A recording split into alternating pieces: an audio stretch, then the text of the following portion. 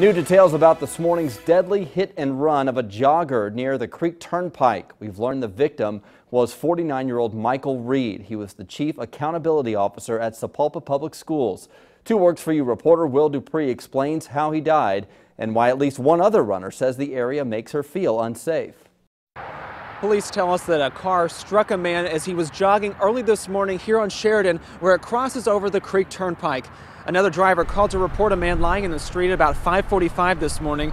The driver who hit the runner had already taken off by that time. Police say it's hard to see pedestrians in this area at night, but the victim did have on brightly colored clothing when he was hit.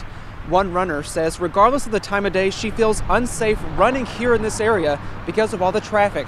You know, the path is made to run across, so something needs to be done to stop people from driving. Police did collect a few pieces of the vehicle for evidence at the scene to help narrow down their investigation. They're now asking anyone with information to please call Crime Stoppers immediately. From South Tulsa, Will Dupree, 2 Works For You.